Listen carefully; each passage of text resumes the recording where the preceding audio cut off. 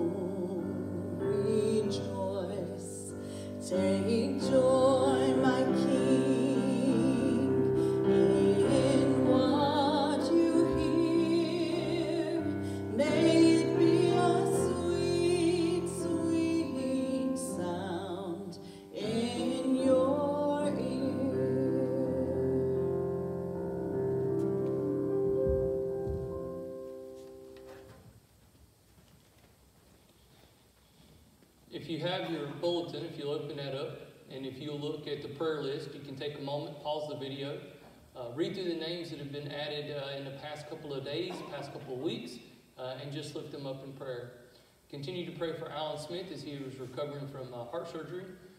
Continue to remember my family, my wife especially, during the time of loss of her father. And continue to just lift up those names on the prayer list. Not just once a week, but I encourage you to do that daily. Pray for those as we need our prayers, and as we lift them up, pray for those who are needing the Lord's help. Let us go to our Lord in prayer. Our Heavenly Father, we thank you for this day. We thank you for your love, for your grace, and for your mercy. And Father, we pray for our prayer list and all the names that have been on there and who are been added new.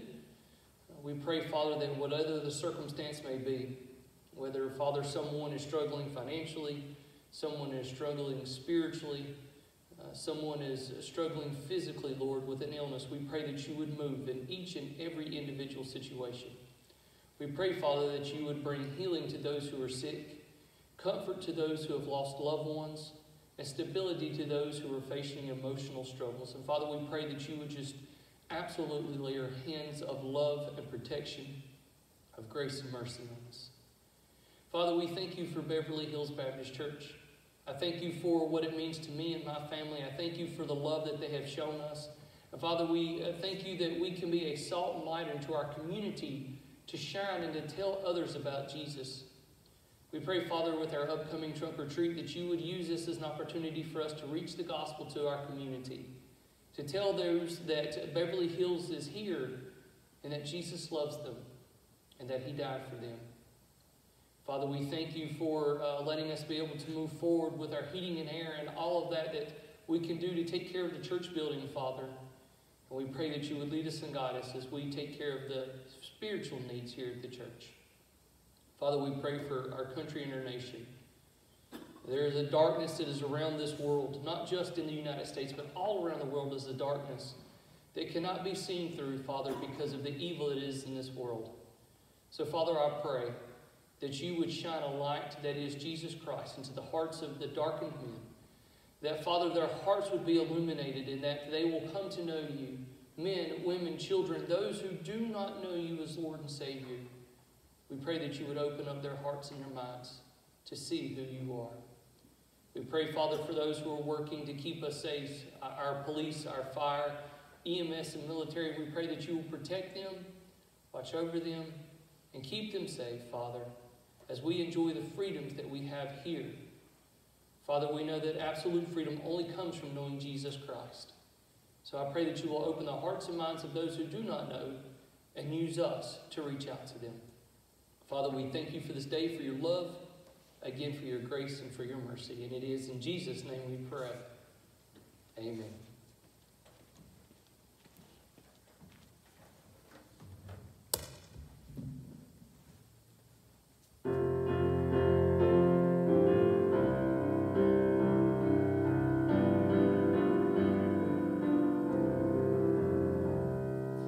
Days are filled with sorrow and care, hearts are lonely and drear, burdens are lifted at Calvary, Jesus is very near, burdens are lifted at Calvary, Calvary, Calvary, burdens are lifted at Calvary, Jesus is very near.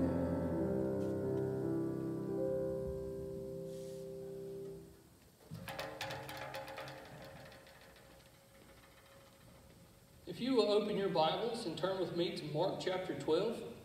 Mark chapter 12, and we will begin in verse 18. Mark chapter 12, and beginning in verse 18. My question for you tonight is this. Do you believe in life after death? Do you believe in life after death? As we are coming up on Halloween and the spooky time of the month, and as we see little kids dressed up as ghosts and goblins, it brings to mind the question of life after death. Do you believe in a life after this earth? Now, just about I would bet, as you are a Christian and as if you are watching this, then you absolutely believe in life after death. You believe in heaven. You understand there's a hell. You believe that as a believer, your soul is saved and that you will live in eternity with heaven and a new heaven and a new earth in the presence of the Lord. And that is exactly what the Scripture teaches us. But what you may not know is that just about every culture in the entire world, from the beginning of history until now, believe in life after death. There are only just a few who believe that once we die, our soul ceases to exist and that we don't experience anything after death. Taking a look at a few examples, did you know that in the ancient Egyptian Book of the Dead, there are full tales of life after death? The tomb of Pharaoh Cephas, who died some 5,000 years ago, contains a solar boat that was designed to carry him into the heavens and through eternity. Ancient Greeks were often buried with a coin in their mouth to pay the fare to cross the river Styx to the land of the dead. Some Native Americans were buried with their bows and arrows and ponies so they could be ready to hunt when they arrived in the happy hunting grounds. Some of my most personal favorite stories I've read about mythology are the ancient Vikings. Now, they believed in a place called Valhalla, and where they believed that they would fight all day and the dead would be raised at the end of the day and their wounds would be healed every evening. And then they would go all night feasting and drinking away, going about and fighting again the next day. And even Muslims look forward to their version of what they call heaven, where every sensual, physical pleasure can be indulged throughout eternity. Now, as I had said, from the beginning of time until now, and still continuing on long before us and long after us, there are always beliefs or tales of life after death. We, as believers in Jesus Christ, have a very detailed account in some regards of what life looks like once we pass from this earth to the next. This is a question that comes from the Sadducees to Jesus as they try to capture him in a lie and find a reason why they can arrest him and put him to death. Tonight I want to take a look at the resurrection and the afterlife. Picking up in Mark chapter 12, beginning in verse 18, the first thing we see in our story is the antagonist. And the Sadducees, as Mark writes, came to him who say that there is no resurrection, and they asked him a question.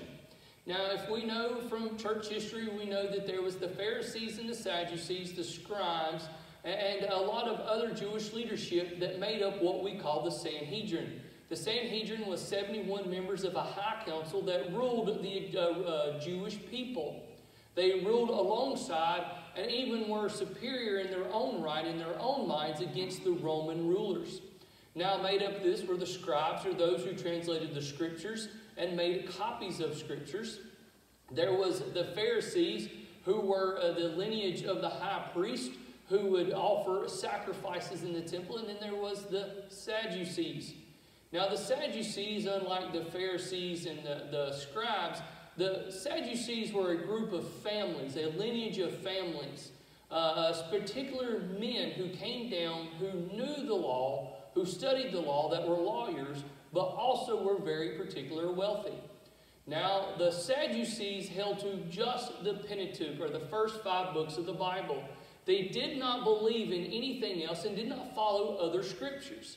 But if you know about the Pharisees, they did. They had their own traditions, their own belief systems outside of just the first 5 books. They held to the prophets and to a lot of the poetry that had been written.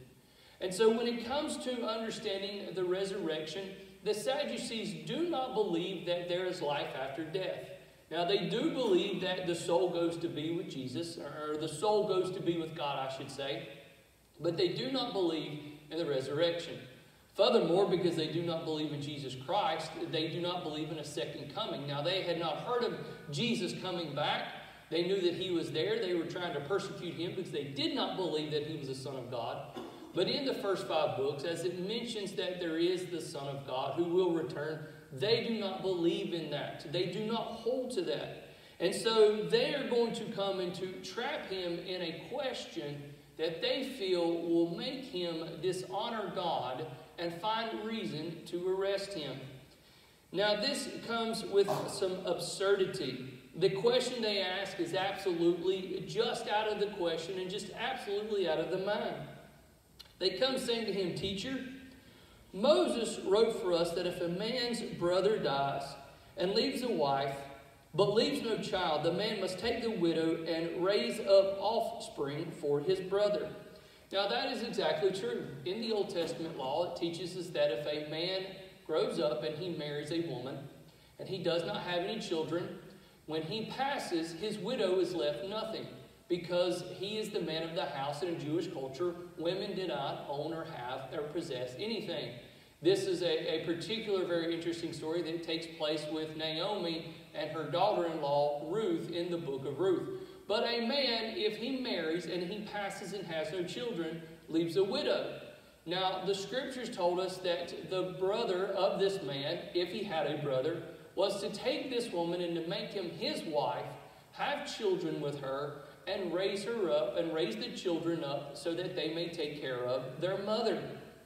Now, the question now becomes even more absurd is this. There were 7 brothers, and the oldest brother took a wife, and when he died, he left no offspring. And the second took her as his wife, and then he died, and he had no offspring either. And the third, and likewise.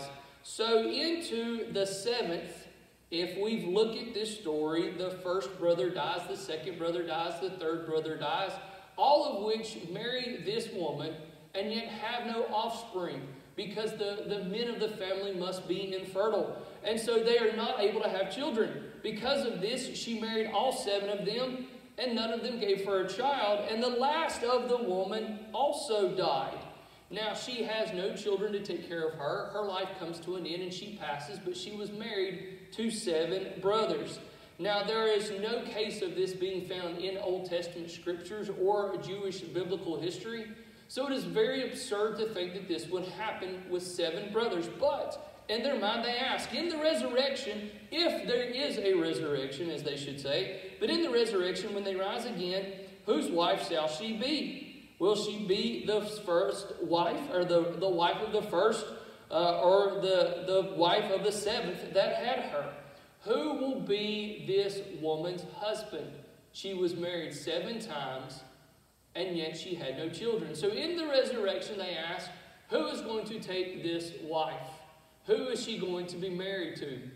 Now, they've completely bypassed the understanding of what it means of an eternal life.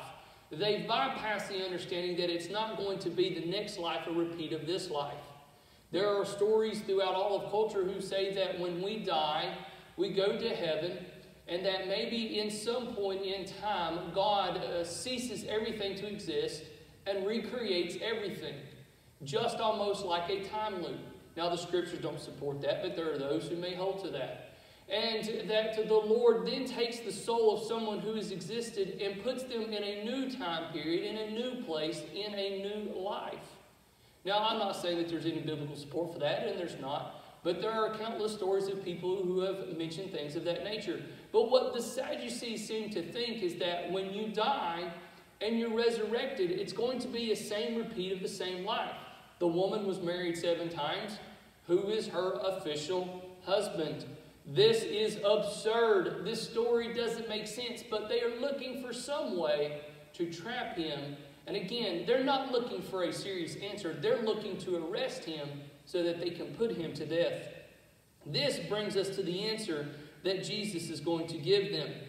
Jesus says to them, "Is this not the reason you were wrong?" And exactly, they are wrong. Is this not the reason you were wrong? Because you know neither the scriptures nor the power of God. And that is exactly right. They do not hold to the understandings of full scripture. They do not understand what's going on. And in fact, they underestimate the power of an almighty creator. They're thinking in such small, narrow terms that they miss the picture that Jesus puts before them. He says, "For when they rise from the dead, they will neither marry nor be given into marriage, but are like the angels in heaven." Now, Jesus explains in a very simple fashion that when the resurrection comes, we will all be resurrected, not as husband and wife, because there will be no need of marriage. If you go back to the scriptures, if you go back as the Sadducees should, and they look at the Old Testament understanding of why God proposed marriage, why God gave marriage for one man and one woman for companionship, was ultimately to multiply and to fill the earth. That was the idea of reproduction. But when we die in this life and we go to the next in the resurrection, there will be no need to repopulate, because all of those who are believers in Christ will be there together. So he says that they will be just like the angels in heaven, in that they do not give into marriage. Now, there's a few things I want you to see from this that this scripture has been used to twist. First and foremost, we are not going to receive angel wings when we go to heaven. There isn't such a story as that lost souls, when they go to heaven and they're before God, and every time a bell rings, an angel gets their wings. That is not the case. When we as believers, when we go to heaven, we do not receive wings and become angelic-like. That is just not biblically supported. We will have new glorified bodies. I do not know what they will look like. I presume they will be the same visage of what we have, but we will not be hungry. We will not be hurt. There will be no more sadness and sorrow, so there will not be broken and aging bodies. But we do not receive angel wings. Also, it's very interesting to note, just on the side, that here it talks about angels not giving into marriage. Again, the reason why you go into marriage is to procreate, to enjoy companionship. We see here that the angels do not need to procreate, but it doesn't mean that they can't. Angels were not designed to multiply and fill the earth.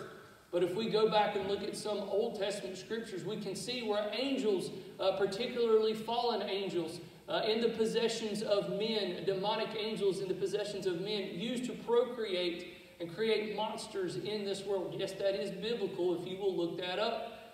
Take a look up in Job and Genesis and so on and so forth. But that's not the point. The point is that we understand the reason why we are in marriage is to have children. That was the fact of the original story. She married each brother as he passed to have offspring so that they would raise her and take care of their mother, but that not end up being the case. So we're not given into marriage, but we were like the angels in heaven. And as for the dead being raised, you have not read the book of Moses. Now, Moses wrote the first 5 books of the Bible, and the Sadducees were supposed to be experts in this. And yet somehow they miss this in the passage about the bush, how God spoke to him saying, I am the God of Abraham, I am the God of Isaac, and I am the God of Jacob. He is not the God of the dead, but he is the God of the living. And as God spoke to Moses, and as he told him in the burning bush, that lineages before, I am the God of Abraham, I am the God of Isaac, I am the God of Jacob, I am the God of all of those who are living and who have passed and will continue to be the only God that is in existence. But the living, he tells them in the last 4 words to the Sadducees, very point blankly, you are quite wrong. There is a life after this life. There is a time period that we will experience after this life. It's not just a cute story that we tell ourselves when a loved one passes away to say that they're in a better place or that they're no longer suffering. Yes, it is nice to know, but it's actually true that there is a glorious place that we go called heaven, a place set for side of us. The scriptures tell us that this is a place where there are many rooms that we will dwell in the house of God.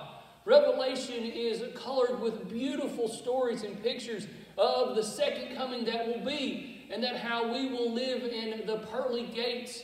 We will walk down streets of gold. We will be in a place of heaven that is of such beauty. But the most glorious thing of all of that is not the streets of gold or the gates of pearl, not to see the loved ones, but to see our Savior face to face. That is what is the greatest thing about eternity. But that is also what is the saddest thing about damnation of not knowing Jesus Christ and spending eternity in hell, is the separation from the love of God. We know the love of God because he outpours it freely to us here. But when damnation comes to those who do not believe, they will be cut off from the love of God. They will have an experience that we call just exasperated desperateness, lostness. What we call an existential crisis, because they will no longer know what it is to feel love from an eternal God. But those who know and those who believe will experience that love. In seeing this, as Jesus has answered their question, it brings into conclusion what a French philosopher put forth as a wager. The French philosopher Blaise Pascal brings to mind what this intends to explain. In Pascal's wager, he explained to those who were wanting to understand life after God, or life after death, that there either is a God or there is not a God. And you either believe in God or you do not believe in God. It's very simple. There either is God or there is not. You believe or you don't.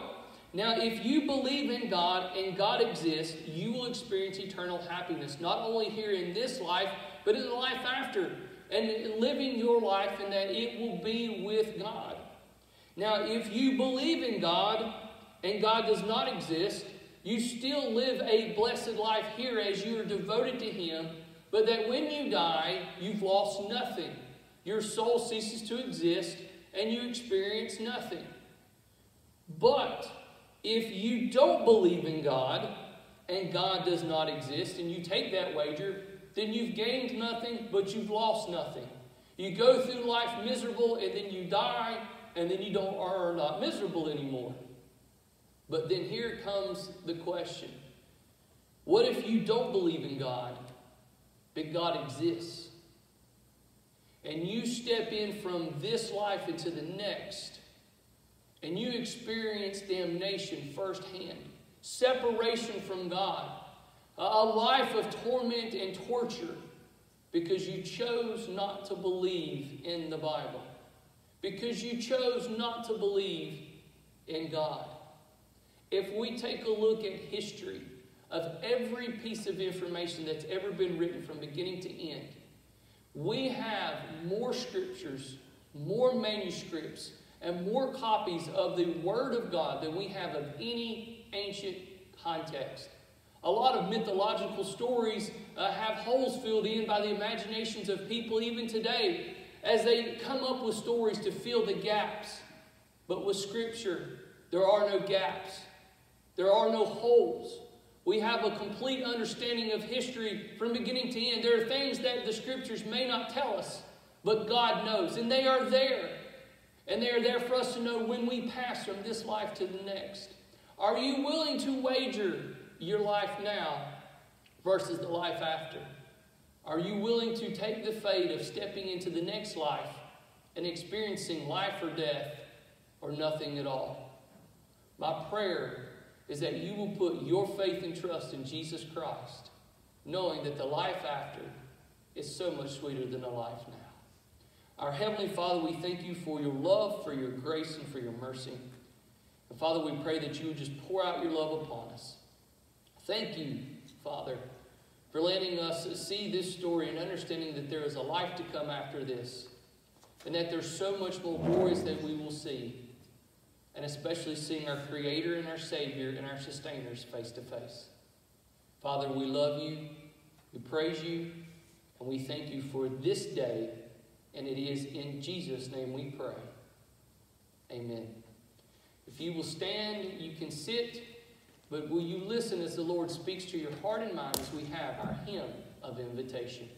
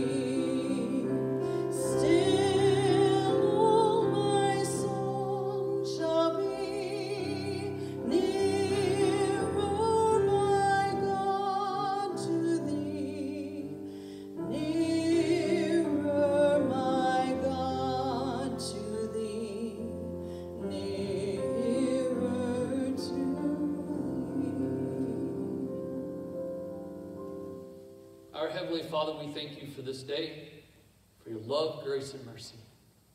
Father, be with us now as we step out into the week. Father, as there are struggles to come, let us turn to you to put our faith and trust in you.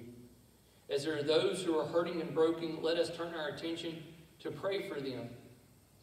To those who are lost, we pray that you would lead us and guide us to tell them about the good news of Jesus Christ. And Father, we do all of that for your honor and your glory. And it is in Jesus' name we pray. Amen.